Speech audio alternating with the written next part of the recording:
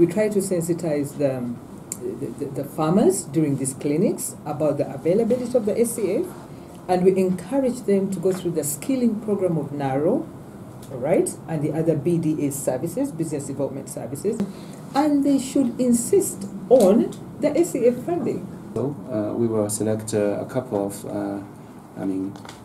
winning farmers who will be awarded with irrigation equipment, which are supported by the embassy. Not only shows the satisfaction of our two heads of state to the condition of our bilateral relations, it also,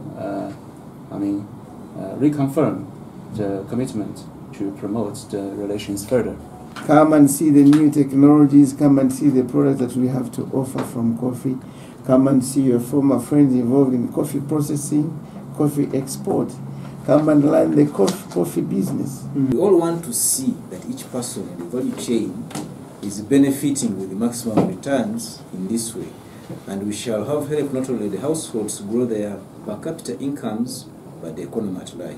Let us all come in huge numbers to Mukono and learn as much as we can from the pool of experts that we gather at NACORI. And our embassy is